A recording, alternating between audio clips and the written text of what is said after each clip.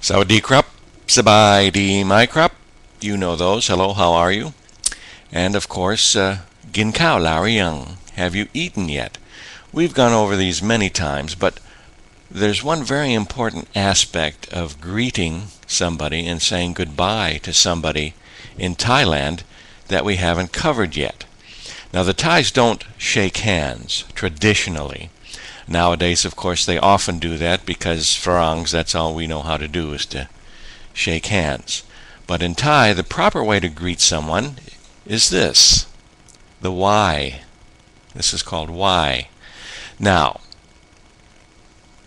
please note, depending on who you're greeting, you can place your hands up here, here, or way down here. It all depends on the social status of the person you're greeting.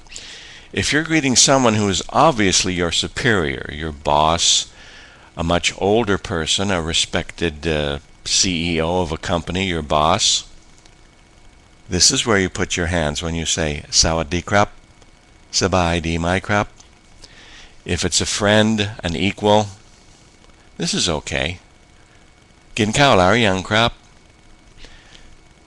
Somebody like a kid, much younger than you, or a real social inferior, and that's a hard concept for Westerners to understand.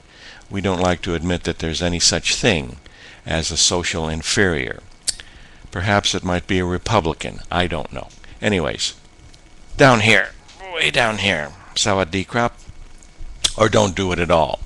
You wouldn't do this to a clerk at a 7-Eleven store or the guy that opens the door for you at the hotel where you're staying in Bangkok. No need to do that. And once again, when you're leaving, saying goodbye, Popkan meine krap, do this. Popkan meine krap. Now you can't go wrong with almost everybody if you put your hands about right here. That's okay.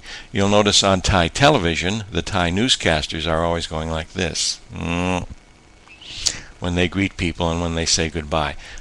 You don't have to do that. Just go like this. Sawadee krap, sabai di my krap, and then when it's time to go, Popkan meine krap. Now the only exception to this rule would be when you meet your mother-in-law. When you meet your mother-in-law, you should go like this. Point well taken, I think.